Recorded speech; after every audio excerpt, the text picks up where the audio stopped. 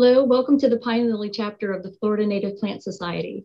This is our monthly speaker tonight. Live, we have a state-renowned speaker, and we're looking forward to that. I just want to remind everybody who enjoys these presentations, if you'd like to participate in conservation, join the Native Plant Society in your area.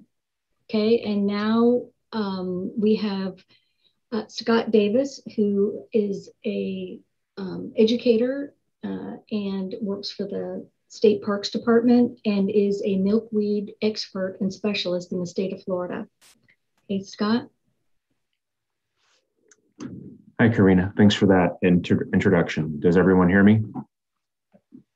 Yes. Cool. Is that, so is this my cue to get started? Can I go? Yes. Okay, awesome. Good evening, everyone. I'm happy to be here. I'm always happy to talk about anything related to native plants. And this particular subject matter relates to the intersectionality of plants and insects, which makes it doubly interesting in my opinion. So we'll go ahead and jump in.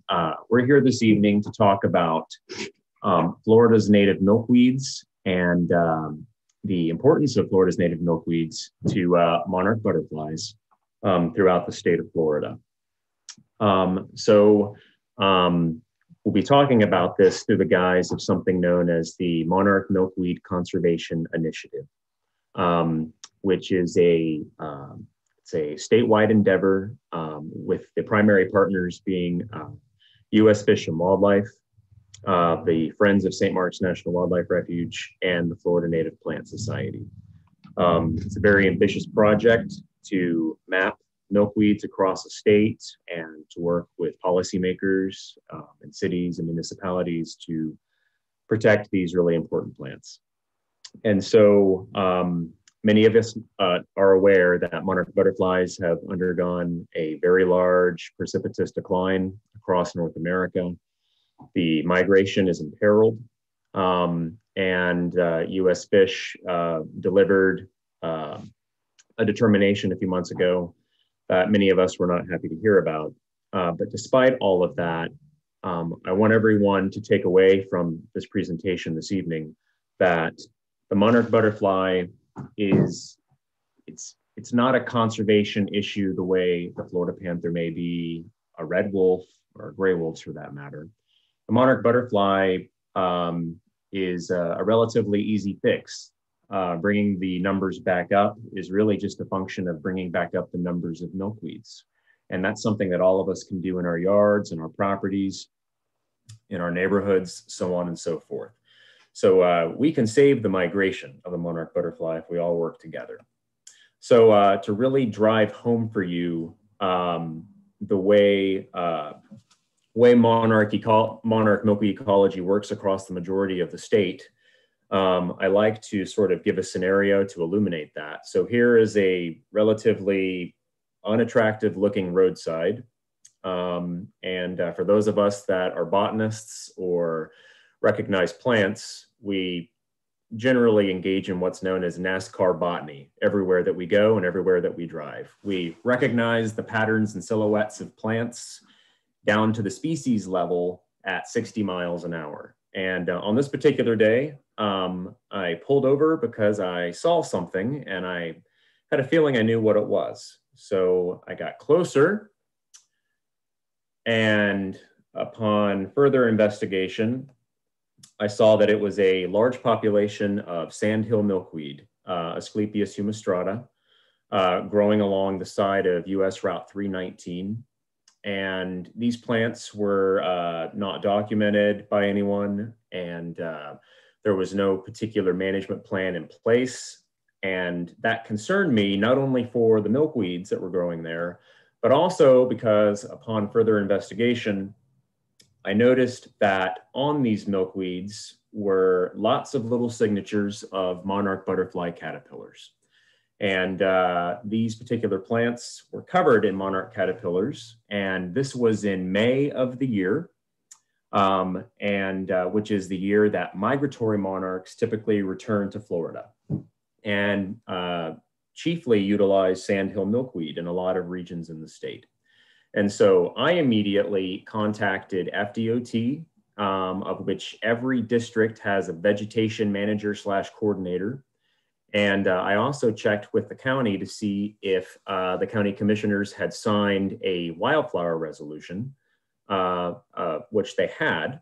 And with FDOT and that county commissioner endorsed wildflower resolution in place, we were able to implement a reduced mow schedule for those plants and thereby allow the plants to flower and fruit and seed without being mowed prematurely and without impacting the monarch caterpillars that were there. And oops, let me go forward. I need to update this map, but all of those counties that are in green are counties where the commissioners have signed wildflower resolutions. And I feel like much of the community is unaware of these resolutions, and that if you identify where a number of these plants are, you can often work with FDOT and your commissioners to mitigate for any sort of impacts related to mowing, potentially road widening and things like that, where these plants persist. So please utilize these resolutions. So the reason why milkweeds are so important for monarch butterflies is because monarch butterflies are larval host obligates to milkweeds. And so what that means is that monarch butterflies really can't lay their eggs on much of anything else other than milkweeds or milkweed ally species that are closely related to milkweeds. And so so without milkweeds, monarch butterflies can't reproduce. Yeah, sure, the adults need flowers as a source of nectar and food, but their caterpillars need milkweeds. And by that, I mean a lot of biomass in milkweeds in order to reach adulthood and move on. And so milkweeds, the common name is derived from the fact that the vast majority of milkweed species, if you break a leaf or a stem, they exude a white latex-like sap. And there are some other types of plants in the state, notably euphorbias and spurges, that can also have that white sap. But as far as milkweeds are concerned, aside from 2 species in the state, all milkweeds exude white sap. So that's a good way to know. What's one way to indicate if you have a milkweed or not. So milkweeds are in the genus Asclepias, which is spelled with an A at the end. This is spelled with a U at the end because Asclepias, variably spelled in a few different ways, refers to Asclepius or Asclepius, if I'm saying it correctly, which essentially was a Greek deity that was the embodiment of goodness and well-being and medicine. And plant taxonomists and botanists, when they were first profiling milkweeds, they looked at the long ethnobotanical history that milkweeds have with people. We've used them for food, we've used them for cordage, we've used them for a lot of different things. And so taxonomists at the time decided that we needed to give a name to milkweeds that really drove home what they meant to us. So that's why they're in the genus Asclepias. And so their classification taxonomically, they are related to oleanders. They're in the oleander family. They're related to dogbanes. They're related to Confederate jasmine. So it's a wide, broad family around the world with representatives on most continents. And the broad family is known as Aposinaceae, with the milkweeds occupying some subtribes in that family here in North America and Central America. So there is a very high milkweed diversity to be found throughout the state. We have 21 native milkweed species, and that is without speaking to all of the milkweed vine species that we have around the state. I do not have all 21 species of milkweed on this one image here, but these are all of the milkweed species that I could find within a 5-mile segment of US 98, just to drive home the diversity and beauty of this genus of plants and all of the different natural communities that they occupy throughout the state.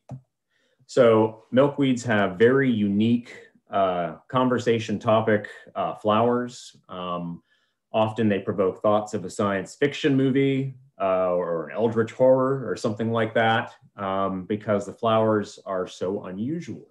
So here you can see the horns protruding at the top, and they are enveloped by a flanging hood. And on the sides, they have something that's known as a stigmatic slit. And this is a photograph on a Asclepias virigula, one of our rare milkweed species. If you look at it from the top, they look like claws coming out to grab you and hold on to you. And that is actually the evolutionary purpose, among others, of those horns, is to grab onto insects and keep them there a little bit longer so that the chances of pollination might be a little bit higher. So stigmatic slits are something that you will find on all milkweed species, and it's important to keep in mind that this is a good part of a milkweed flower anatomy to keep up with, because this is basically the point of pollination. And I'll come back to pollination here in a little bit. So milkweed morphology is super variable. You can have some like that one on the left, that's Asclepias verticillata, that has whorled leaves, verticillate leaves, and it looks more like something that is not a milkweed. It looks like a liatris or something else. Whereas the milkweed that's on the right looks more typical of milkweeds that I think most folks are familiar with, having opposite and paired leaves. So very super variable leaf morphology. And then we'll go ahead and come back to pollination. It's really important to understand milkweed pollination and the connection with insects that are not monarch butterflies. So milkweeds don't produce pollen. Milkweeds produce pollen sacs, and those are known as pollinia. And so the pollen sacs are kept in structures that are on either side of that stigmatic slit that I mentioned earlier. And the only way generally for them to be removed from one plant is for an insect with the appropriate type of appendage to land on that flower and to get stuck in this stigmatic slit. If the insect gets stuck in the stigmatic slit and is able to free its appendage, it'll pull out those pollinia. And then, as if that was not already complicated enough for pollination, if the insect is able to get free from the flower, and often they are not. Many insects lose legs in the process of trying to sip on milkweed flower. But if they do get free, the aroma and the taste of milkweed nectar is just so good that these insects are tempted to land on another milkweed and on another flower. And so they often do. And if they do, they typically get stuck again and reinsert their leg into another stigmatic slit on another flower. And if they insert that pollinia into another flower, pollination has successfully occurred. This is why it's very difficult for people to pollinate milkweeds, because it's something that essentially involves going internal to one flower, extracting something, and then going internal to another flower on a separate plant. And I emphasize separate because it's important to take away that milkweeds are generally not self-compatible. You need at least two milkweeds that are sexually distinct to cross-pollinate with pollinia in order for pollination to be successful. So here's a photograph I worked very hard to take where a bombus species of bee had landed on this flower of Asclepias viridis. And when it did, it inserted pollinia into the stigmatic slit with success. And so this flower will go on to turn into a fertile seed pod or a follicle. And so just for scale, to show you how small these pollinia are, this is what they look like. And they're very difficult to extract from one flower and typically more difficult to insert into another flower on another plant. So we really need insects for our milkweeds. And most milkweed species require very specific insects to that particular species. Some need butterflies, some need bees, some need flies. So we need our insect diversity to be up there to increase the likelihood of pollination. If pollination is successful on a milkweed, you'll start to see that the pedicel on the flower, the stems and the stalks that are underneath the flower, will begin to thicken, and then they will recurve. And so if you start to see that on your milkweed flowers after the colorful part is dropped off, that typically means that pollination has occurred. So you can look on the sandhill milkweed and you can see that the one that's not pollinated is very skinny and is likely to fall off probably that day.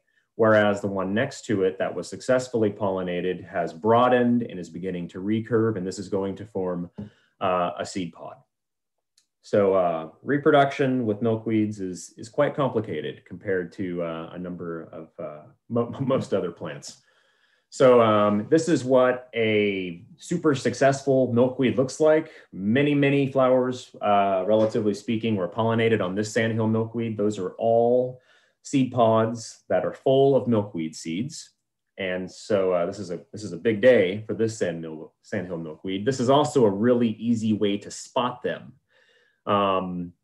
Because it's not always easy to find milkweeds after they're done flowering, but usually you can see those horns pointing straight up from really far away.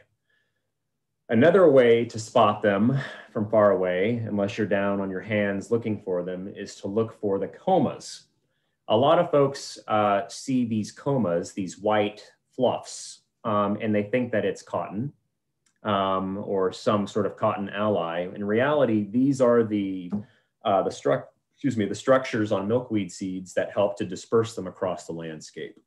And so the vast majority of milkweeds produce these comas on their seeds because the vast majority of milkweeds are wind dispersed. The only native exception to that here in Florida is aquatic milkweed, Asclepias perennis, which does not have any coma because their seeds are water dispersed. So the time that is required for a seed pod on a milkweed is highly variable.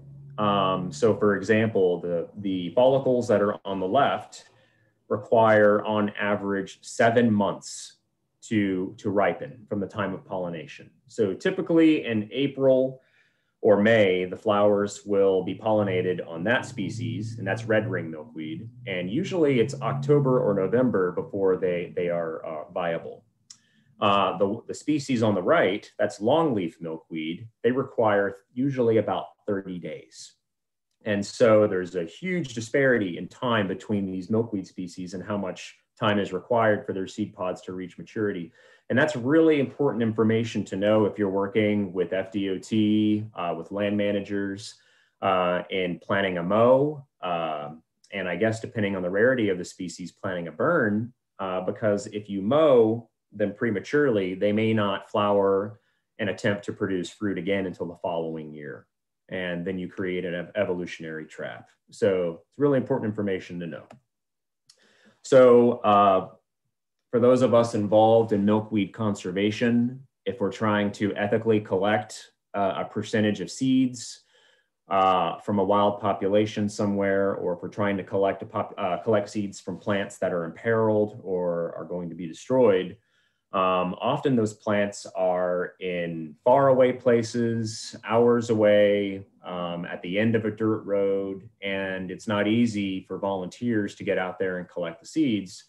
And so hair ties are often the best friend of the plant ecologist who's trying to collect seeds of milkweeds. You can put a figure-8 band on seed follicles, and often that produces a means of at least holding some of the milkweed seeds so that you can make a collection later on without having to come back every day to see if the seed pod has ripened.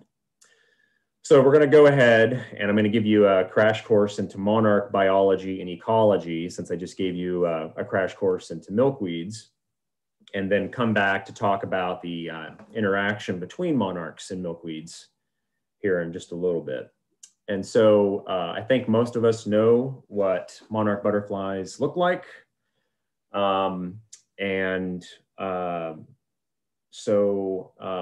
We know that, I think a lot of us don't realize that they're four-footed butterflies. So if you look closely at a monarch butterfly, you'll actually see that they're walking around on four appendages instead of six. They do have six legs, but the front two legs are vestigial and they hold them close to their body and they don't really use them. And so that distinction places them in the subfamily known as the Nymphalidae, or the four-legged butterflies.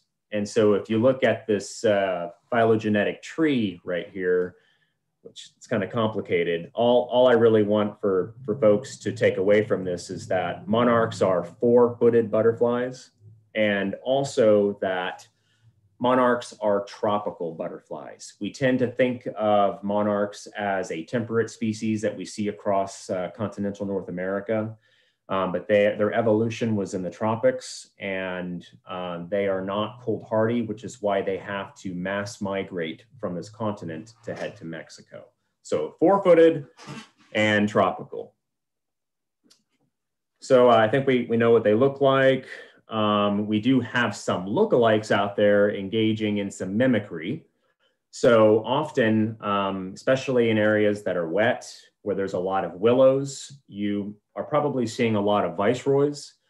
Viceroys are with purpose trying to mimic a monarch, because a monarch is far more toxic than a viceroy is. A viceroy feeds on willow, which has salicylic acid in it. And so they're kind of bitter to eat, but not necessarily toxic the way a monarch is. But you can tell a viceroy when you see it, because a viceroy will have a transverse black line running through those other black lines, venations, that helps to separate it. They also tend to be smaller. The other primary lookalike in the state is the queen there at the bottom. And the queen is actually closely related to monarchs. It's in the same genus. But if you look down at it from atop, you'll see that there are no black venations to be found on the hind side, dorsal side, which is a good way to separate queens from monarchs. They also tend to be smaller, and they do not migrate. So there are some differences between male and female monarch butterflies. So if you see two little black spots on either side of the abdomen, those are adroconial scales or adroconial spots. And those spots are found in a lot of butterflies and a lot of lepidopterans. And in many species, they exude pheromones to help to aid in finding a mate for reproduction. Androconial scales in monarch butterfly males are also vestigial. They don't use them anymore, but they most certainly help if you're in the middle of a monarch butterfly survey and are looking at demographics. It's a good way to spot a male. Whereas females tend to lack those androconial scale spots. You won't see that. And they will typically have broader black veins that you see atop or below. So that's a good way to quick identify if you have a male or a female most of the time. So the life cycle in non-migratory monarch butterflies is typically only about a month. In migratory butterflies, it's much longer. So if you're walking through your garden or in a natural community somewhere, often the first indicator of monarchs that you'll see is not the caterpillar itself, but you'll often see the frass, the caterpillar poop. And if you look a little bit harder, normally you'll find the caterpillars. But the real first sign of a monarch butterfly caterpillar is usually found on the bottom side of the leaf. It's a very small, usually creamy colored egg. It's less than 1 millimeter wide. Females prefer to lay the eggs on the bottom side of the leaf, but if milkweed resources are in short supply, and if you have, or if you have many females all competing to lay eggs on just a few plants, they start to just deposit their eggs top, bottom, stem, flower, all over the place. And it only takes a few days for those eggs to hatch and to undergo some very dramatic increases in growth. And so in entomology, and specifically within this context with monarch butterflies, monarchs go through what is known as 5 instars of growth before they pupate to become an adult butterfly.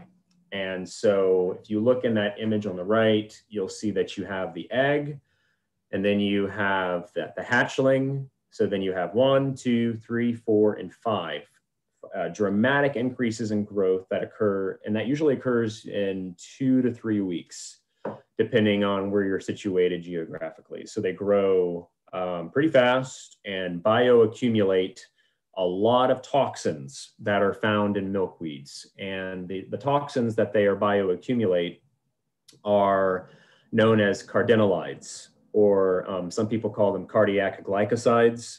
And it's a compound, and as the word might sort of hint at you, this is something that can affect your heartbeat or the heartbeat of many other animals, and or can cause you to have a heart attack. And so this is the primary reason why monarch butterflies bioaccumulate and eat milkweeds, is to cardiac glycosides. So usually after 2 to 3 weeks, they will begin to pupate. And then after they've been in there for a few more weeks, they'll begin to emerge. Monarchs prefer to emerge in the morning, naturally. And after they emerge in the morning, they spend a few hours unfurling their wings and pumping fluid into them so that they can begin flight. We have some issues in certain urban areas where if there are city lights or a bright light that's adjacent to where monarchs are pupating, they can emerge prematurely in the middle of the night, and they can begin to flutter and fly towards that light. They can hit them over and over and over again, hurt themselves. Many of them hurt themselves mortally. And so that's an issue. So if you have monarchs in your yard, or if you have a milkweed population in your yard or nearby, if there's a light that's very bright along a roadside, that may be negatively impacting those monarchs in that area. So just something to keep in mind. So reproduction. So usually a non-migratory monarch butterfly can have the entirety of its life cycle wrapped up in about a month. Females that are not migrating will live longer than males. Often males start to die off after a month. But all of this information sort of goes out the window when we're talking about migratory monarch butterflies, which have a very different life cycle.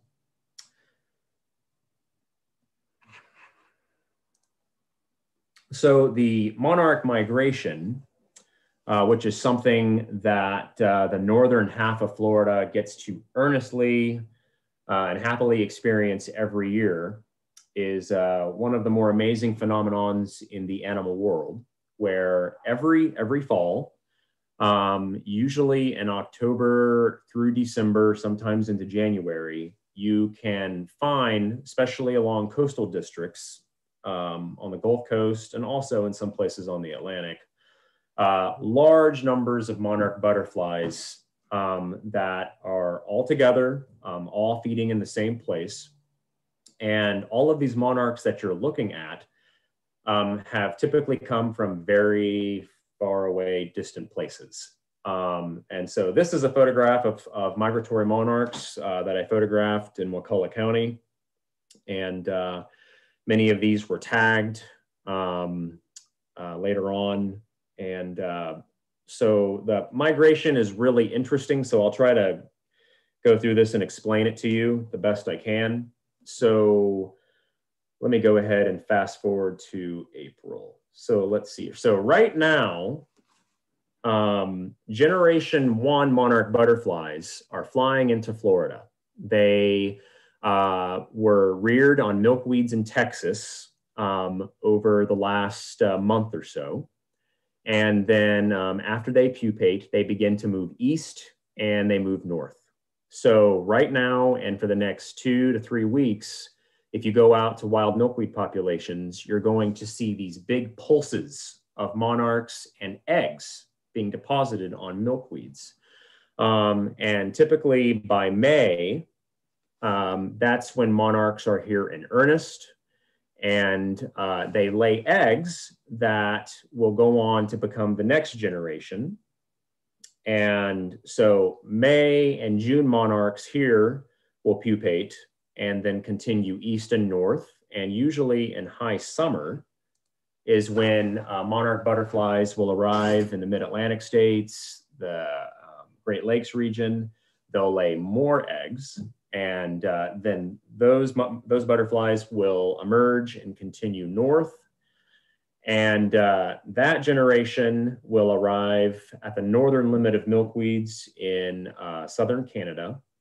And by this point in time, 4 and sometimes 5 generations of monarch butterflies have born and lived and reproduced just to get the species back up into Canada throughout the growing season. But something different happens with generation 4 and sometimes 5, and that has a lot to do with cold weather. So during the fall of the year, monarch caterpillars, which are feeding on milkweeds in the northern half of the United States, southern Canada, they are exposed to cool temperatures and temperatures that are becoming increasingly cool. And what happens is it triggers a biochemical reaction within those caterpillars such that when they emerge from their chrysalis in these northern areas of the United States and Canada, they have no interest in reproduction. And they have gone into what is known as reproductive diapause. And so all that these monarch butterflies want to do is eat and fly south. And that's what they do. So it is generation 4 and sometimes 5 that makes the entirety of the migratory route all the way back down from those northern climes and funnels through Florida in the fall of the year, where they hit the Gulf Coast and then follow it all the way back down into Mexico before cutting across the mountains.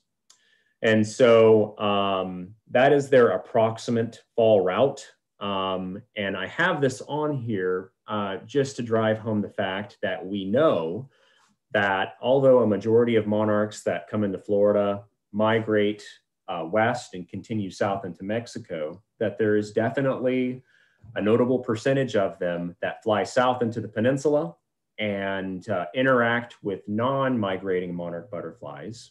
They, their sexual diapause ends, they become sexually reproductive, and they complete their life cycle here in peninsular Florida. Some of them even fly farther south and have been documented through biochemical signatures in Cuba.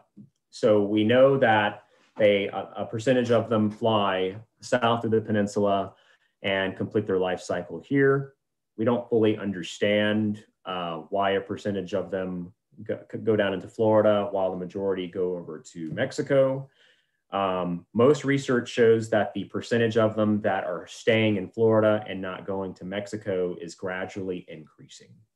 And there's a few reasons that have been conjectured as to why that is.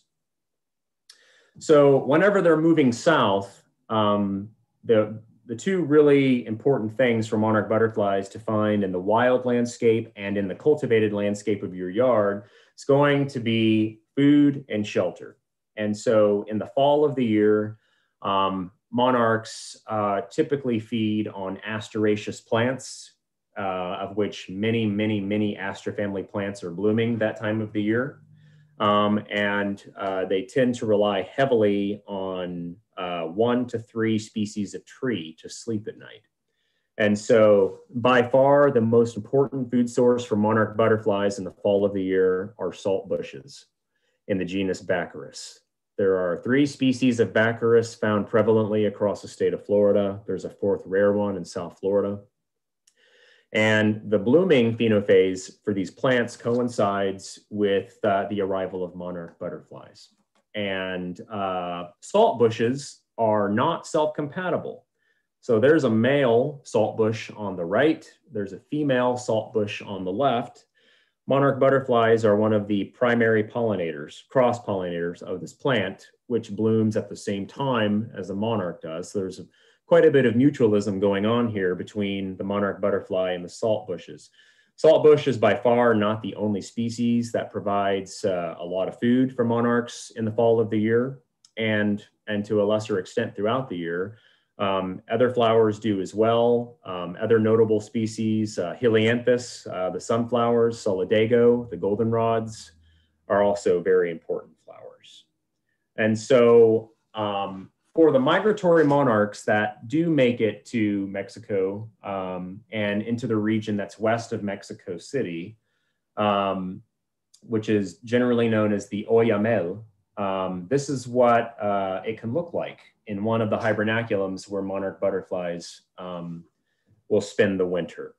And the Oyamel is a region that has dense stands of a coniferous tree that's in the genus Abies. So it's sort of like a fir or a spruce, that's what it would look like. The monarchs amass in these trees, and despite what you might be tempted to think about what they do when they're there, they don't just sit in one place for half of the year. If the days warm up, they will flutter down to the ground from the trees and sip on wet soil. Monarchs love to mud puddle, just like a lot of other butterfly species. And then they'll fly back up and land back in the canopy, which is often very cold, can be in the 40s and sometimes the 30s. So it's not a warm place. It's just not necessarily a super cold place either. So these are a number of the historically known hibernaculums where North America's migratory monarchs go to, just west of Mexico City. And these are all mostly situated in the Trans-Mexican Volcanic Beltway Mountains. It's a mouthful, but it's basically just it's a beltway of volcanic active mountains where these trees grow. And so a very important place. And one of the ways that we know that they go there, and one of the primary ways that we know that they go there, and that they also come down and finish their life cycle in Florida, is through tagging. Monarch tagging is a big deal. Monarch tagging is done across much of the United States. It's done in Canada. It's done in Mexico. And it is a multi-partner joint effort to try to figure out what's going on with monarchs, where they're going, and how they're doing. And so for the last 8 years, I've been part of numerous groups through US Fish, Florida Native Plant Society, and other organizations who have gone out in the fall of the year at 5 and 6 o'clock in the morning with our nets. And this is what it looks like right before the sun comes up. So you'll have what are typically red cedars, in this case, southern red cedars, Juniperus silicicola, and cabbage palmetto. So red cedar and cabbage palmetto are the two preferred trees for monarchs to sleep in. We'll go and find where big stands of those are, and we will capture the monarch butterflies with nets. And then after we capture them with nets, we'll go ahead and we'll put a tag on them. There are many instances where we have captured monarchs that already had tags on them, which that's the really exciting part of doing this monarch tagging, because that's where you can actually extract qualitative and quantitative data about monarchs and where they're coming from and what they're doing. And so we record the information on each tag that we place on a monarch, and also for each tag that we find on a monarch. And then that data gets uploaded into various databases with some notable organizations and also with state agencies, FWC, US Fish, Monarch Watch. Many of them partner to collect this information. And so, for example, just to really drive home to you the importance of this information, this particular monarch butterfly was captured and already had a tag on it. So we went ahead and recorded the data on that tag. And we went and looked up that information online. And when we did, we were able to determine that this monarch butterfly had flown 977 miles south from the original point that it had been tagged 31 days earlier. And so this monarch had actually originated from southern Canada, where it was tagged. So it really drives home how far they come and how far they're going, since many of these are recaptured farther down the line, Louisiana, Texas, and even down into Mexico, which works to confirm where they're going. So it's been a number of years now, but the monarch butterfly was petitioned to be listed as federally protected back in 2014, actually. And that was in response to a horrifying precipitous decline in monarch butterflies. Numbers in the billions had been documented in time past.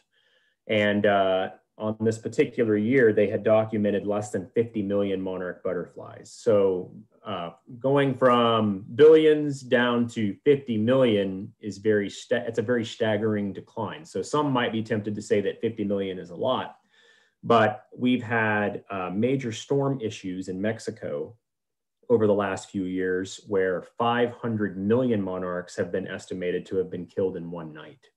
And so 50 million is nothing, and it's very scary. And so the petition was submitted. It was a joint petition by the Xerces Society, Center for Biological Diversity, and the Center for Food Safety. And earlier this year, there was a lot of discussion about what direction do we go forward with. U.S. Fish determined that that it was warranted for monarch butterflies to be listed, but that there were other conservation priorities related to more imperiled species that had to be prioritized. And so, U.S. Fish is swamped with a tremendous amount of petitions and species.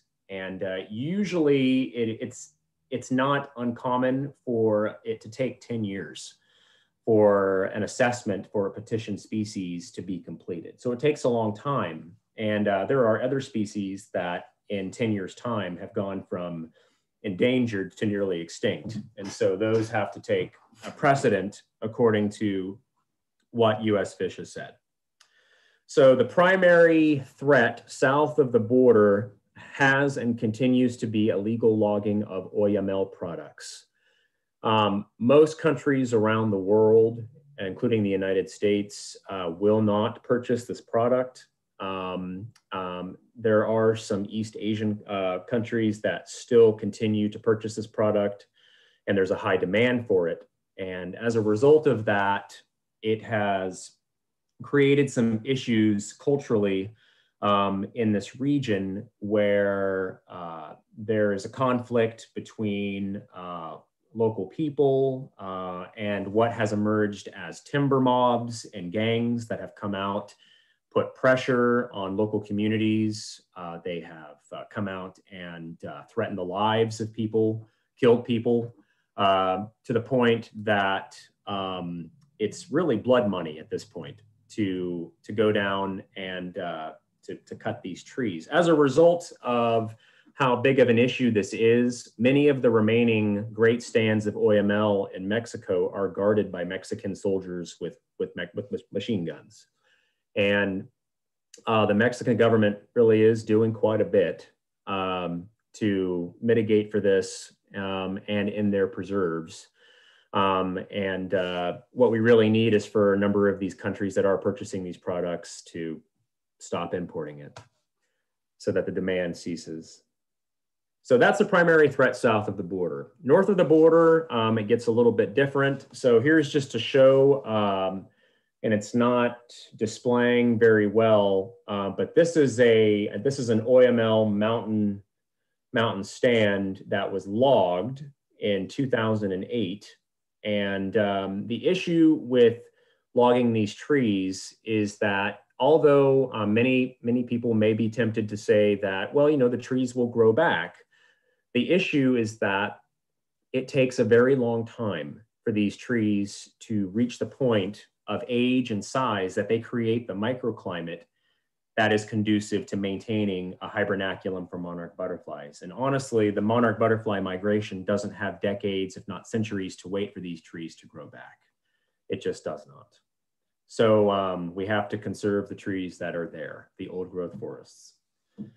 North of the border, there's a number of different issues that are implicated in monarch butterfly decline. So a very obvious notable one is development. So land is consumed for residential development, industry, and agriculture. It's over 6,000 acres per day on average that is developed in the United States. Here is a sandhill milkweed that is growing right next to a for sale sign. And I removed this milkweed and translocated it. A lot of folks don't realize that milkweeds have a very low reproductive rate. They grow slowly. And so the word weed is misleading with these plants because usually when you lose an acre of milkweeds, it's not going to come back unless human beings intervene to reestablish it there or somewhere else because of their ecological constraints. So another issue with monarch butterflies is OE, Ophriocistis electrosphaera. It's a protozoan organism that impacts monarch butterflies throughout the world. And it has markedly high mortality rates associated with it within the migrating monarch butterflies in North America. The mortality rates are lower in non-migrating monarch butterflies, but higher in migrating monarchs. And OE has been spread around the world by a number of means. And one of the notable notable vectors for moving OE around the world has been the cultivation and commercialization of exotic milkweed, Asclepias currisapica. So OE can show several different symptoms. It can, it can impact the larvae before they pupate. Often it will not kill a caterpillar. It will instead adversely impact an adult, rather just before they pupate or after they pupate. So if the chrysalis turns black and you don't see any orange in there, that can often indicate the potential for there to be an OE infected monarch butterfly within that chrysalis. Many times they will emerge from the chrysalis and have shriveled wings that are mortally shriveled to the point that the monarch can't fly, is a major indicator of OE infestation on that newly emerged monarch butterfly. If the monarch butterfly does successfully prevail through pupation and does not have shriveled wings, usually they are reduced in size, have low vigor, and often if you look at the longitudinal lines that are on the abdomen, you will see that they are blotched on monarchs that are inoculated with OE, whereas healthy monarchs will have a contiguous white line on the side. And so that's an OE inoculated monarch on the right, and that is an OE free monarch on the left. So OE definitely poses a problem. So probably the largest issue implicated in monarch decline by most authorities around the country, if not around the world, is something that is associated with what's known as the GMO transition. The GMO transition, which is by a number of folks thought to have begun in 1996, marked a time a real critical time, not just for monarchs, but also a big shift in agriculture and how we did things. So prior to 1996, if you had driven across much of the United States, Eastern United States, the Midwest, much of the northern tier, you would have seen that even in areas where there was agriculture, that all of those agricultural fields would have been flanked by monocultures of various milkweed species. This is Asclepias syriaca in this photograph. These are photographs from the Delmarva Peninsula in Delaware, pre-1996. And this is what typical milkweed densities look like for monarch butterflies. Well, the GMO transition occurred. And what happened is GMO Roundup Ready crops were introduced to industry and farmers in North America and around the world. And what it allowed for were for farmers to grow their desired crop plant, and they were able to spray their crops with herbicides, and it thereby would kill all of the competing weeds. I don't really believe in the word weed, but for the sake of this conversation. And it would not kill the GMO Roundup Ready agricultural crops.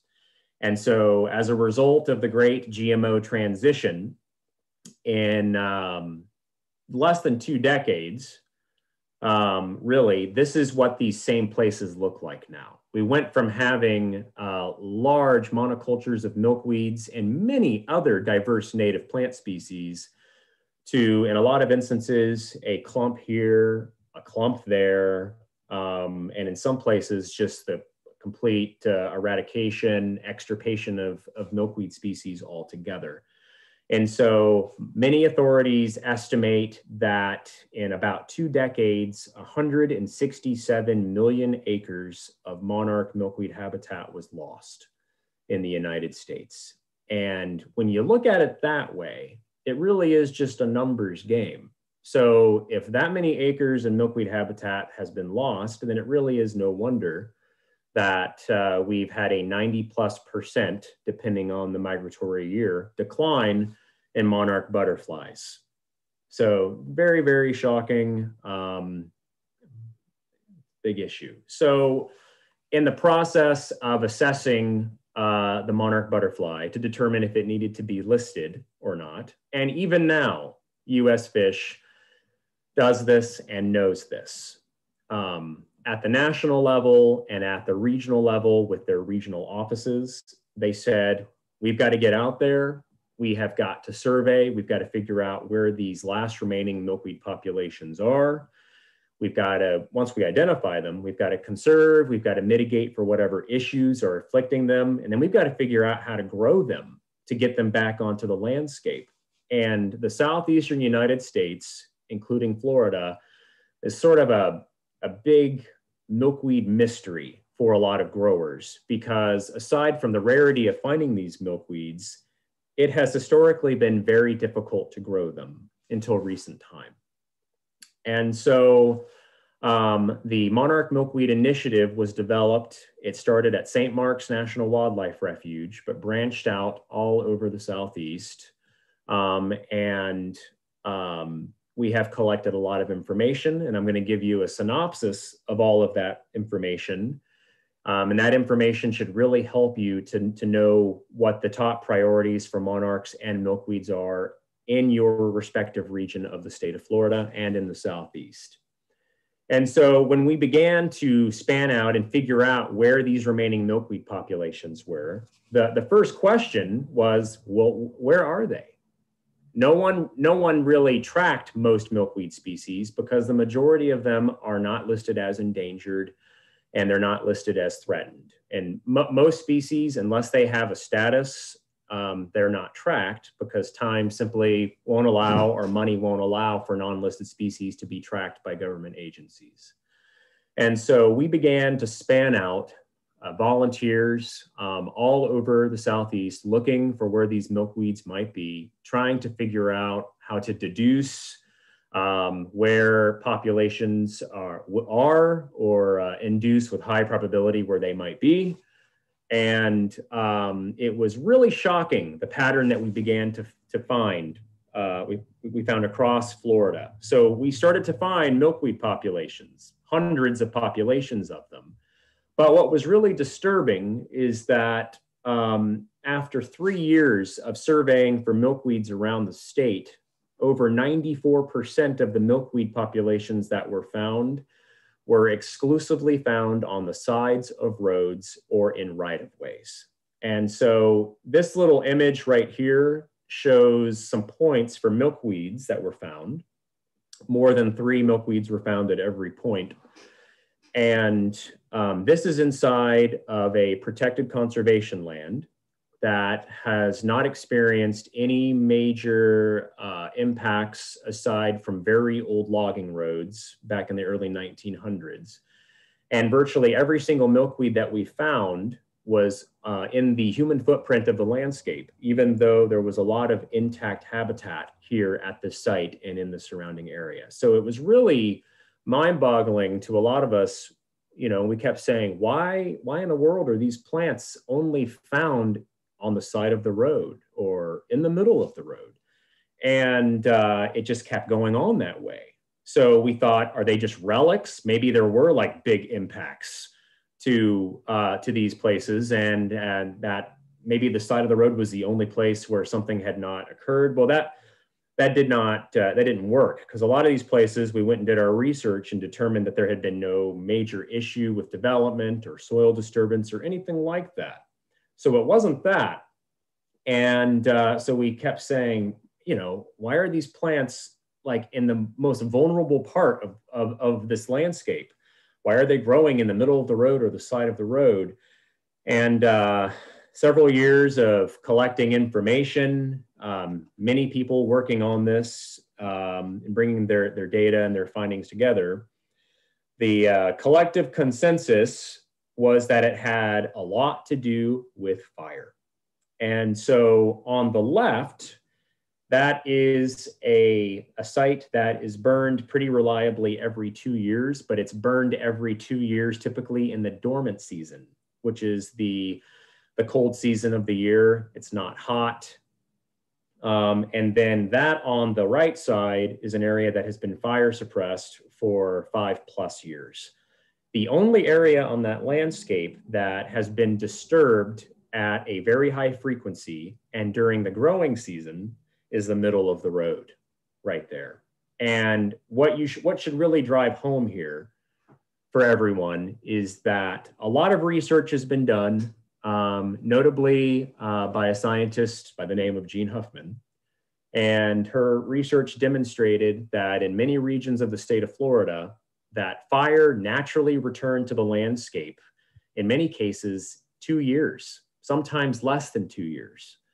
And it almost always occurred in the growing season between May and September. And so what that means is that milkweeds are a pyrogenic plant in most instances. They are a fire-dependent plant that needs that fire to run through that landscape and keep it open. Milkweeds can't handle fire suppression. They can't handle competition from other species. So this is another site where we surveyed much of what you see on that image. And we just about gave up on finding milkweeds. And then it dawned on me that there were some burn plots out in the middle of this that had been burned every 2 years for a long time. And so we went out there and walked right up onto milkweeds growing in these burn compartments that had been burned reliably every 2 years. These are fire demonstration research plots. We could not find milkweeds beyond these research plots. So fire, fire, fire, fire, fire. And so just to really drive this home, and because I love looking at historic imagery of Florida, this is an area of the Eastern Panhandle. And the lighter colored area that's in the middle of this photograph is an open, wet savanna. And for reference, that is a pond cypress growing in the middle of that pond right there in 1952. So just remember that little tree right there in the middle of that pond in 1952. And let's flash forward to a more recent time. Here is 2018. There is that same pond cypress tree growing in the middle of that same pond, and all of that open, wet savanna is not there anymore. And so fire suppression, along with several other land use activities, has turned that naturally open, fire-maintained savanna into a successional forest that is completely incompatible with milkweed species. And so as a result of that, the only place that we found milkweeds in this respective area was right along the side of the road where they were bottlenecking against US 98 on the back slope, which is mowed on a pretty regular basis. And so what we're dealing with here is that we have milkweed bottlenecks occurring around the state of Florida and really across all of North America, where these plants are holding on for dear life in a very vulnerable place right on the side of the road. And so right on the side of the road, it emulates what they had historically out in the woods. The seeds of milkweeds, when they're dispersed, the seeds must contact bare mineral soil. This is not like Biden's alba or some annual or biennial weed that pops up in your yard and seemingly germinates in the humid air. These need to touch bare mineral soil, and they need for that area to be maintained for a number of years. So for example, these seedling Asclepias humistrata that are in this image, I've been monitoring these seedlings for 6 years. This is their 6th year emerging in a fire-maintained area, and it doesn't look like they're going to be any taller than about 3 inches 6 years later. And so if these plants require a tremendous amount of time to reach sexual maturity in the wild, that landscape has to be maintained with fire throughout the entirety of that time, and then in subsequent times so that they can flower and reproduce. So if you don't burn, these plants vanish very quickly into the only parts of the landscape that are still open. And that is usually a road. So for example, in this image, we found populations of Asclepias curtisii, we found populations of Asclepias fei, and we found populations of Asclepias pedicellata. And all of those plant populations, plant occurrences that we found were in the dirt roads within this scrub, mesic flatwood, hydric flatwood transition that you're seeing here on this image. Because disturbance has not been adequate enough to maintain them in their natural landscape, or to at least allow for them to flower and reproduce. And so along the way, as we recorded all this information, we have copious amounts of data and spreadsheets where we were able to look and determine for every species in Florida, are they fire dependent, which the answer is basically yes for all of them.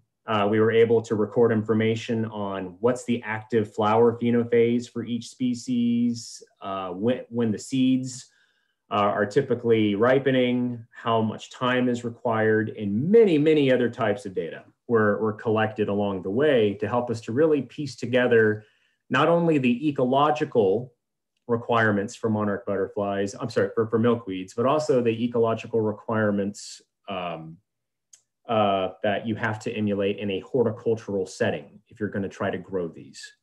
So a lot of information was collected. So essentially we have roadside bottlenecks occurring statewide.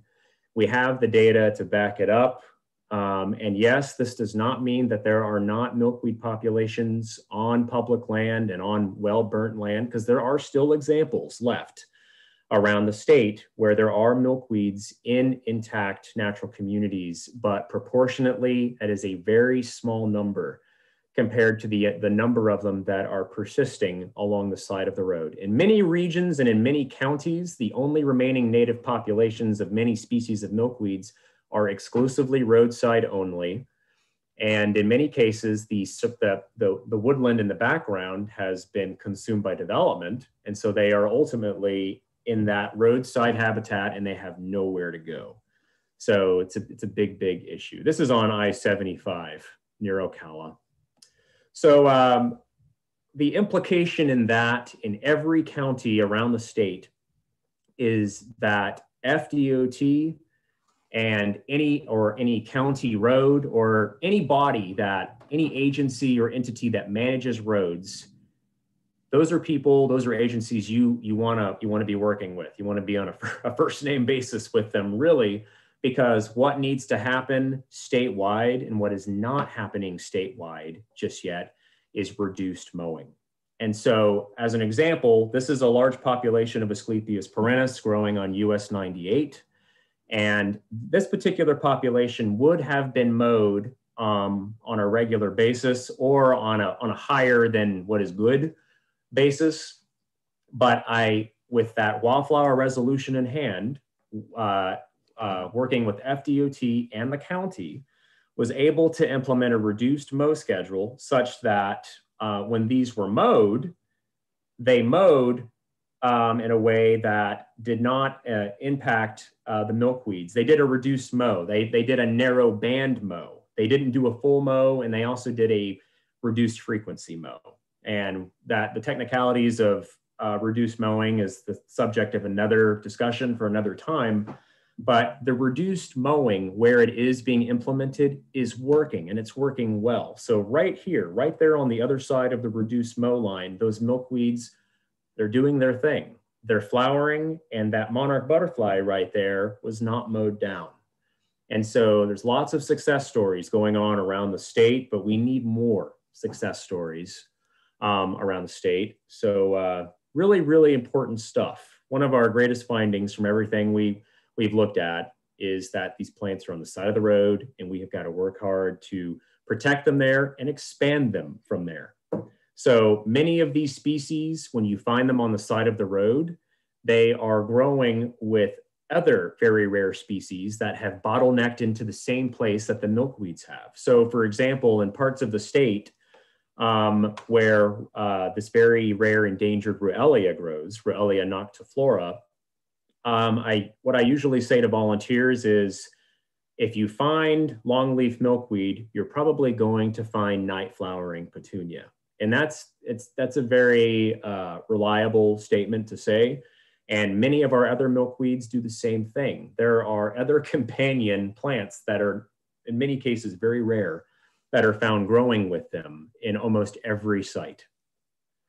So another thing we discovered is that a lot of our milkweeds are way more unique than what they may be perceived to be. So Asclepias incarnata may be found throughout peninsular Florida, but a lot of folks don't realize how discontinuous the biogeographies are between pink swamp milkweed here in Florida and elsewhere throughout the United States. For those of us that have surveyed and grown Asclepias incarnata here in the state, we all know that it is morphologically distinct from species to the north, and biogeographically distinct and genetically distinct.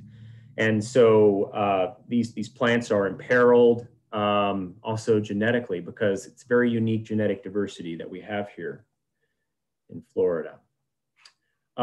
We are recording and have continued to record an amazing amount of information about all 21 native milkweed species and virtually all milkweed vines and milkweed allies. How to cultivate them, how to prep the seeds, which ones can be propagated by cutting, growth rates, what kind of containers, what kind of medium. And we have all of this information, and this is just one little example. I have all of this in a larger document. This is just one example. For example, we water trialed all milkweed species, and here are a number of those milkweed species. So for example, who would have thought that a number of milkweed species are not very tolerant of municipal water? They don't like additives, fluorides. Many of them don't do well if the pH is not low enough. For many of them, if you water them with neutral or basic alkaline water, they don't do very well. So they need acidic water, they need rainwater, lots of interesting things that we documented out there in the field that we've been able to extrapolate into the horticultural arena. So a lot of plants we have found have been impacted by development. So all we could find were scraps or pieces of root. And it is amazing how, aside from just a few species, the majority of Florida's native milkweeds can be propagated by cutting if you do it correctly. And so here's an example of a clasping milkweed that we were able to propagate all of these broken roots into individual plants. And now keep in mind that that produces more biomass of the individual species, but these are all essentially clones of one plant. And so they're sexually incompatible with each other. So you have to keep that kind of information in mind whenever you're working with these milkweeds to expand their numbers and also keep them where they're reproductive. So I also have all of this information outlined. So this kind of just goes through a baseline propagation method for most milkweed root cuttings. And I can share a document with this information in it. Or I guess you could probably pause this later on and look at this if you want. It's very easy to propagate milkweeds by root cuttings. It's very easy, actually. So, but that does not mean that you should not produce them by seed, because we need more and more sexually distinct, genetically diverse individuals. So don't be tempted to just mass produce these milkweeds just simply because you can. Do it if you have to, or if you have a controlled setting, but keep in mind that they're all going to be essentially genetically identical. So over the last 8 years, the collective efforts of the Monarch Milkweed Initiative through surveys, ethical seed collections, plantings, and many and numerous rescues, we have collected and or germinated and grown 500,000 milkweeds that have gone out to various partner sites ranging from roadsides to conservation lands, state parks where land managers are trying to get everything right. You know, land managers with FDEP, US Fish, FWC, and throughout the Southeast, I mean, we all know now that we need to burn these landscapes on a regular basis. We know they need growing season burns. And so now that we're getting the landscape back to the way it needs to be on these public lands, a lot of folks are trying to get these plants back. And that's what we've been doing with a huge amount of success.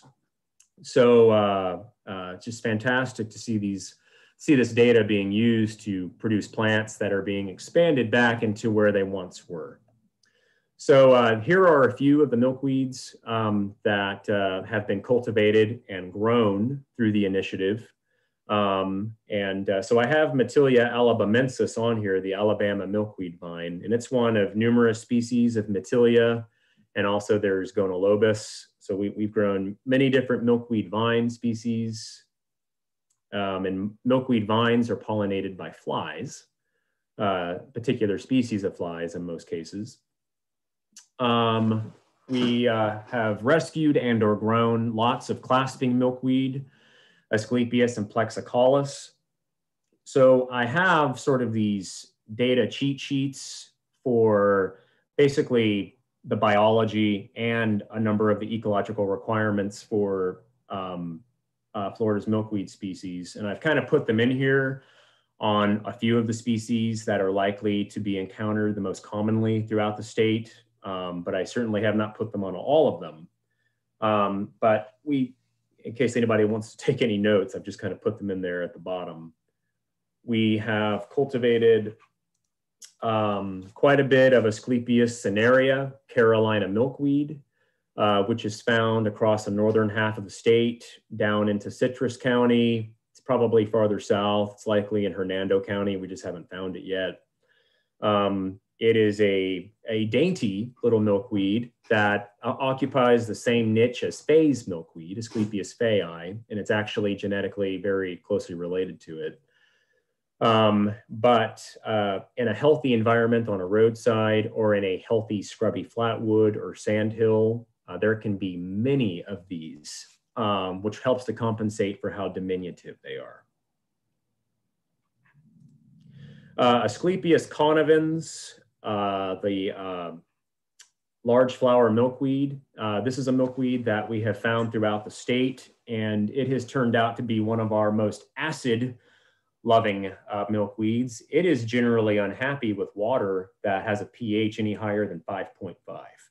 It will tolerate it here and there, but it seems to do best when it's in hyperacidic conditions, which looking at water pH out in the wild, it has been anywhere from 3.9 to 4.5 in many instances. So this is a great milkweed for growing in wet, acidic places. There's still some great populations of this if you know where to go in Southwest Florida, Central Florida, and in the Panhandle. Asclepias curtisii is an endemic, state-listed endangered species of milkweed that through rescues and collective research, careful research, and observation of seeds and germination has proven to not be difficult to grow. And several growers around the state have experimented with growing this and with success. And so this plant can definitely be cultivated at this point for restoration in scrub natural communities, and it's being done.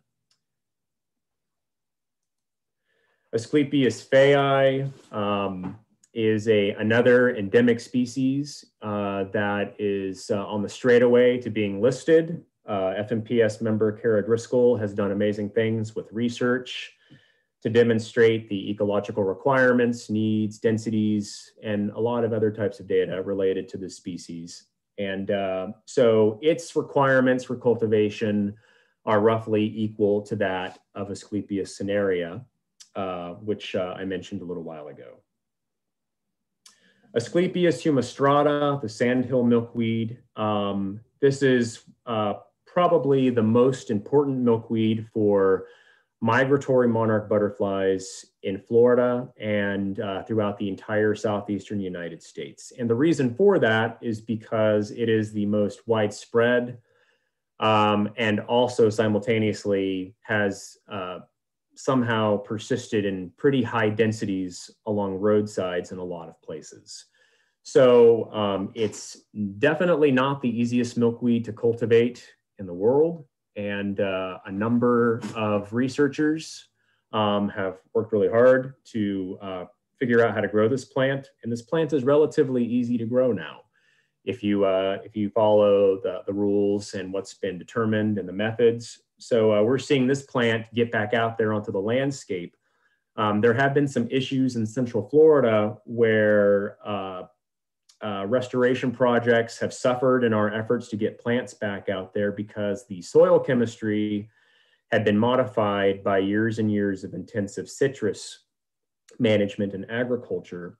And rather the pH was off or the potassium was off, but these are lovers of deep sandhill soils, and they tend to love acidic sands. Asclepias incarnata is a widely cultivated and easy to grow milkweed in the state of Florida. You can propagate it by seed, you can propagate it by cutting, and it creates a huge amount of biomass really fast.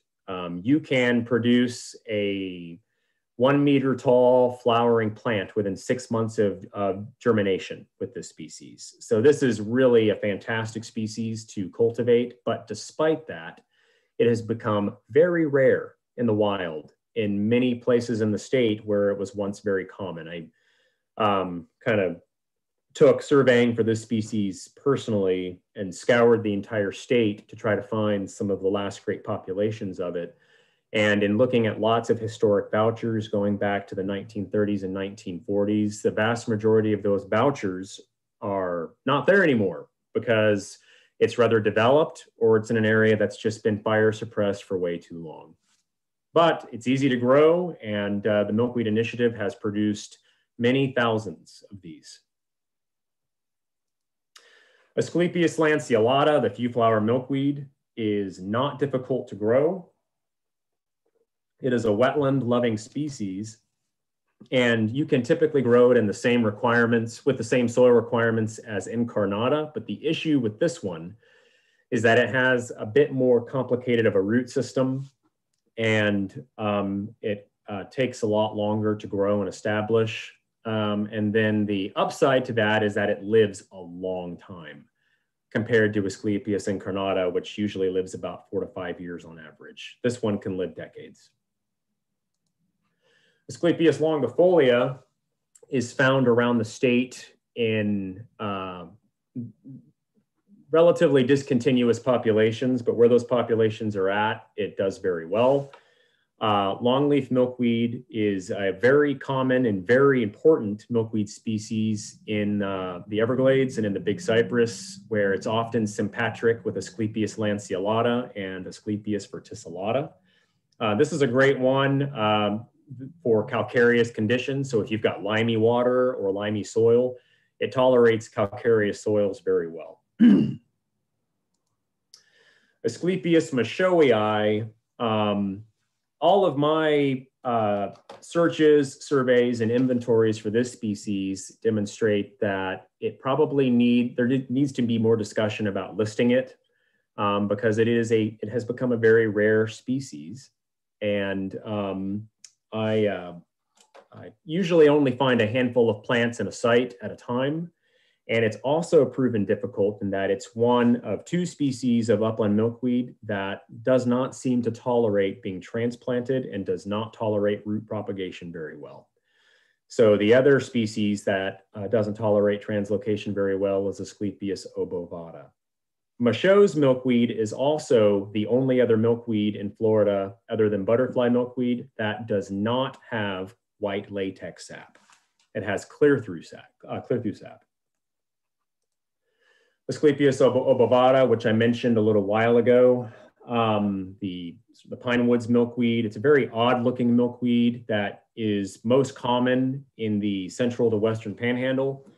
But there are populations that we have discovered that need to be formally vouchered that are in Leon County, Wakulla County, Taylor County, and probably farther east as well. So we're growing this and making it available. Asclepias pedicellata. So this is another species that, although small and diminutive, it compensates for that small size, typically in large numbers, if the natural community is in good health.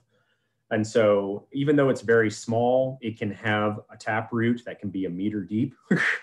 And it lives for a very, very long time. And usually only flowers in pine flatwoods, scrubby flatwoods, right after a burn. In an open savanna situation, such as Kissimmee Prairie, you may actually see them flower every year, where there's not as much competition with or shade out from needles or from trees.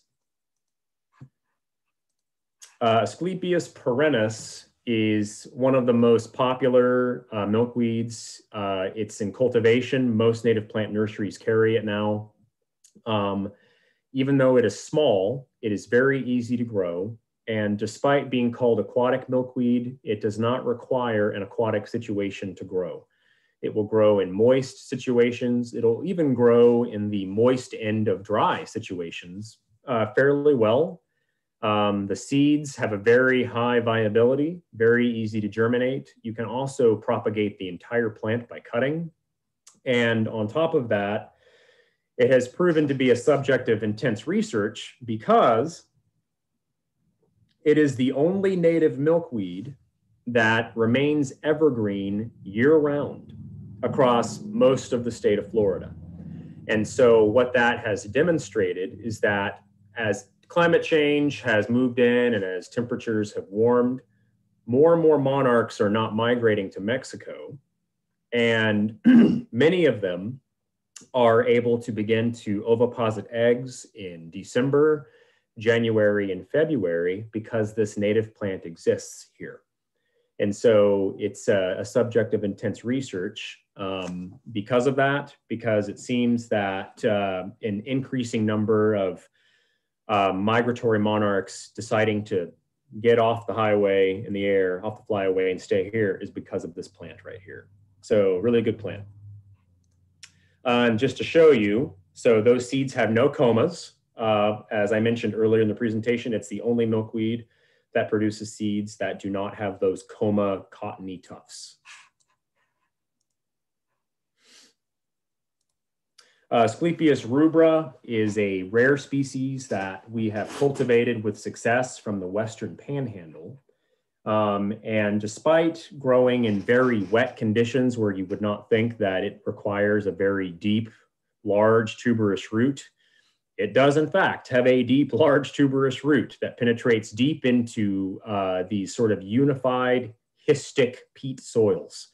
And it grows slowly and is a long-lived wetland plant, but it's, aside from that, not hard to grow.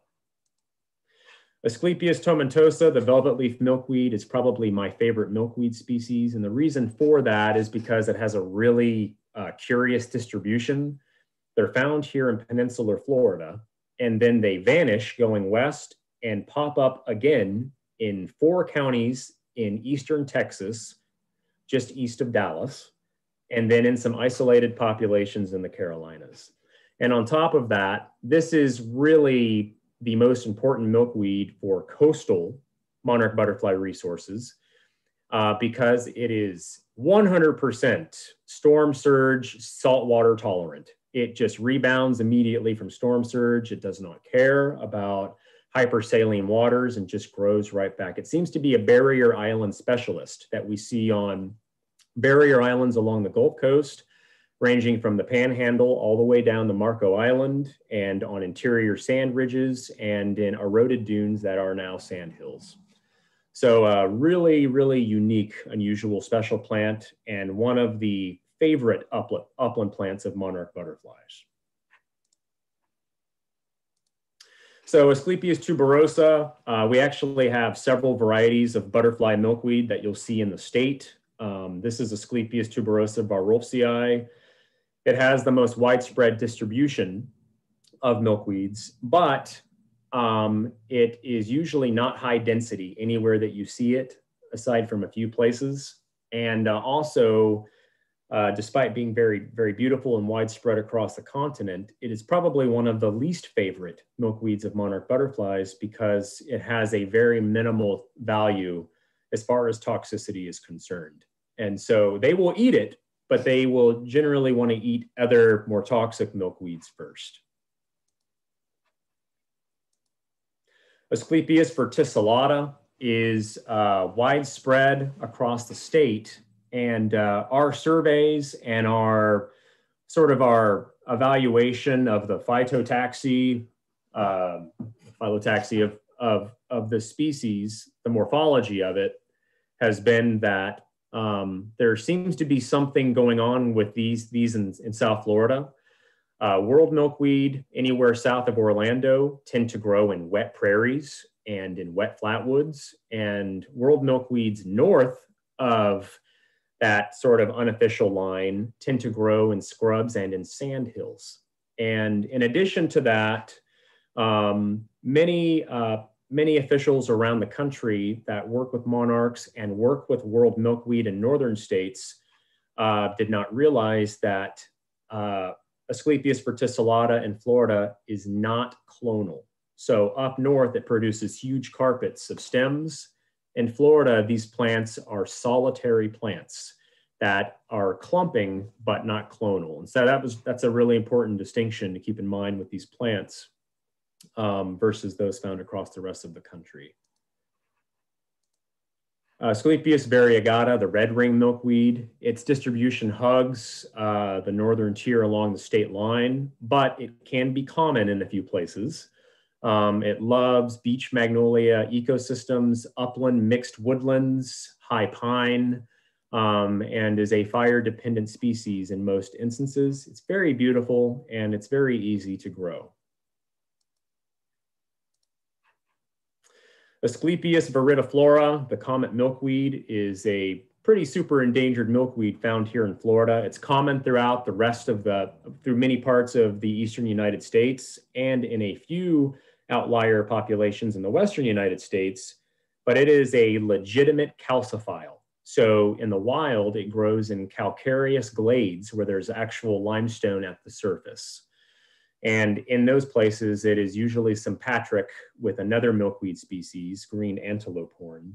The implications and all of that is that this is a great milkweed for growing, and cultivating it and planting it in places that are subject to a lot of calcium carbonate, subject to a lot of lime, because they like really limey soils. So along a sidewalk, medians of the road, parking lots, these are places where this plant does best.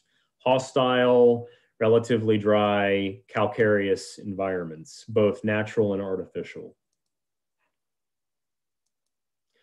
Asclepias viridis is the limestone outcrop counterpart to Asclepias viridiflora, and it has this really unusual distribution where it's found in these 3 disjunct populations around the state. So the central panhandle, and then the limestone boulder outcrops of the Brooksville Ridge in Central Florida, and then it's found on Miami Oolite in Miami-Dade, and then it's found throughout the Keys, but most notably on Big Pine Key, which is where the largest populations have been documented. So just a few notes on Asclepias curassavica. So it just needs to be known for anyone that's listening that this is not a native milkweed. I like to say that this milkweed is native to the monarch, but not native to Florida, because this milkweed is found naturally within the range of the monarch butterfly, but not the part of the range that's in Florida. So southern Mexico and in Central America is where you would naturally observe this milkweed growing. In various parts of Florida, notably in South Florida, hundreds of thousands of these plants are grown on a regular basis and are shipped in climate-controlled containers all over the country to various stores and nurseries. It's also a pan-tropical plant that's found all around the world. You can go to nooks and crannies on islands, on continents, and if it's somewhere within somewhere close to the equator or within one of the tropical lines, you're likely to find this plant growing there. It's caused a lot of issues purportedly for monarch butterflies, but it's really important for us to keep in mind that aside from just the fact that it's not native, there's some other implications with it. So if you are going to purchase this plant and cultivate it in your yard, you should have an underlying philosophy that says that you are utilizing this plant as a conservation tool to help declining monarchs whilst you transition your yard into a landscape that is dominated by native milkweeds. And there's a number of issues with growing this plant. One, I mentioned earlier that it is a host for OE, the protozoan organism that hurts monarch butterflies. Well, the reason why it's a host for OE is because this milkweed, as the name implies, is tropical and therefore does not senesce and die back to the ground every year, like all of our native milkweeds do, except for aquatic milkweed. And so what has happened across much of the state is artificial populations of monarch butterflies have created themselves because these milkweeds don't die back to the ground like native milkweeds do. And this phenomenon occurs where if the plant does not die back to the ground, the OE vector persists at the top of the plant and builds in number. And so when monarchs arrive on their migration on their way south, or upon their return in the spring, they land on milkweeds that in many cases never died back and are immediately inoculated with OE. And so if you are going to use this plant whilst you transition into a yard that is dominated by native milkweeds, I encourage you to manage this non-native milkweed as if it were a native milkweed. And in the fall of the year, usually after Thanksgiving, to cut it back to the ground. And in doing so, that tends to mitigate to some degree for the OE issue that's found on the plants. And so in addition to that, many folks may purchase this milkweed from a nursery or a store where they have not confirmed if the plant has been sprayed with neonicotinoids, with insecticides, a type of insecticide. When these milkweeds and many other plants are sprayed with an insecticide that has neonicotinoids in it, the neonicotinoids can be absorbed into the tissues on the plant and through the stomata on the leaves and essentially bioaccumulate in the leaves of the plant. So when you hear about someone saying that they purchased a milkweed from a store, they brought it home and they had monarchs, and then all of the monarchs suddenly died and fell off of the plant, there are many instances where it's because the caterpillars fed on milkweed vegetation that had at some point been sprayed with neonicotinoids. And neonicotinoids can remain in the leaves and in the stems of some of these plants variably from a few months to, in some species, a few years.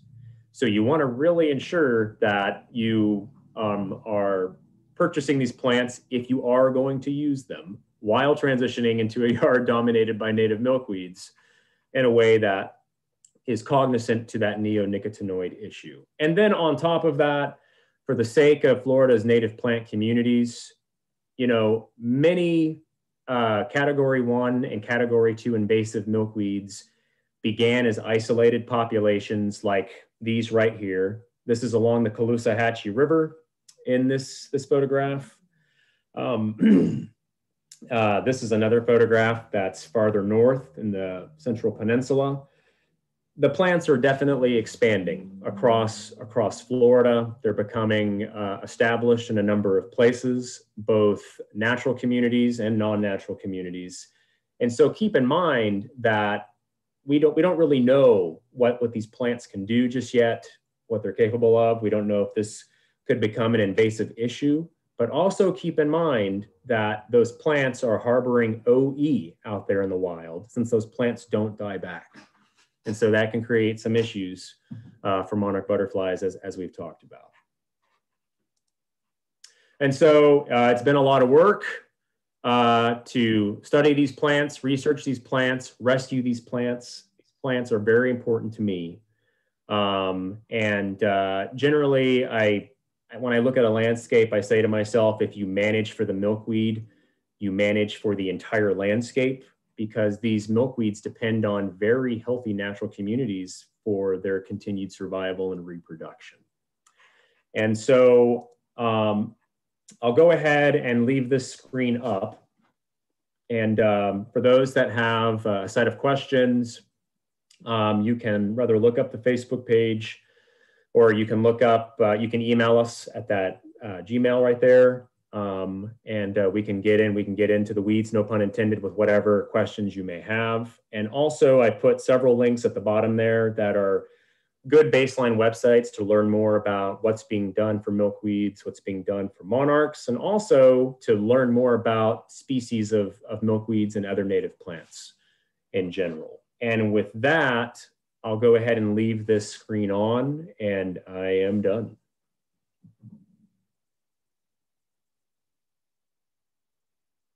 Turn my mic back on. So we have a few questions in the chat. Scott, are you willing to field some questions? Sure. Okay, all right. Let's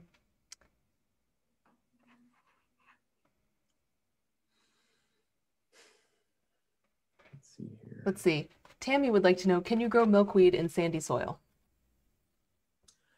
Yes, you can grow milkweed in sandy soil. Milkweeds that grow in super nutrient poor, sandy, acidic soils are probably going to grow pretty slow.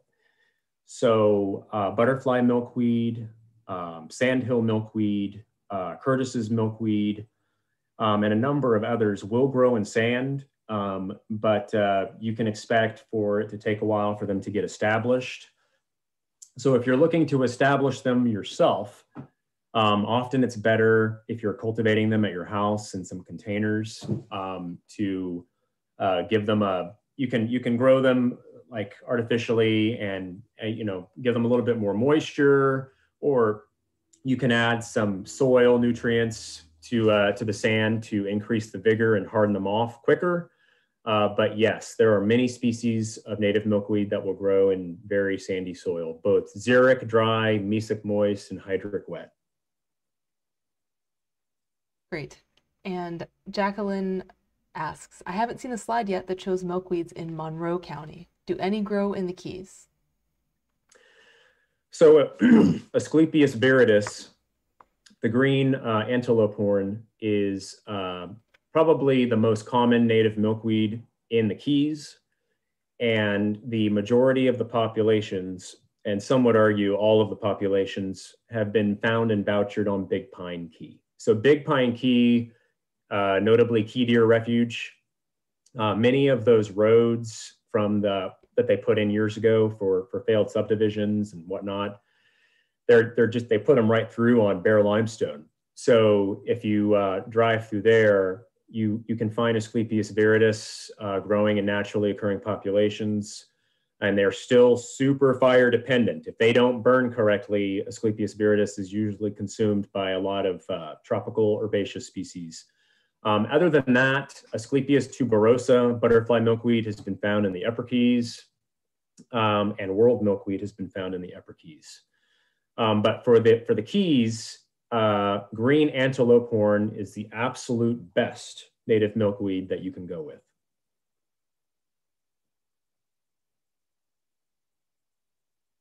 All right. And it looks like you have a slide for how people can contact you. So that's great. Thank you. And just for people who are in Pine Lily chapter, we do have that plant sale, that plant pickup that Taylor does. So, and she can pick up milkweed for you from Green Isle. Or if you want to go to Green Isle yourself, that's the closest place to buy native milkweed.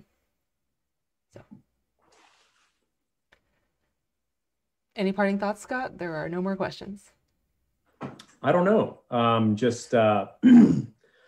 If you have the space, or even if you don't have the space, use a container, but get some native milkweeds out there. And it's surprising, even if you're on Key Biscayne, or if you're in downtown Tampa, or you're on a balcony, if you put a native milkweed in a container, the monarchs will inevitably find it, they will use it, and you are contributing to a potential increase to help to offset the decrease that has afflicted monarchs across the country. So other than that, thank you to everyone for listening. Yes, and thank you for presenting, Scott. We really appreciate it. And have a great night. You too. Thanks, Valerie.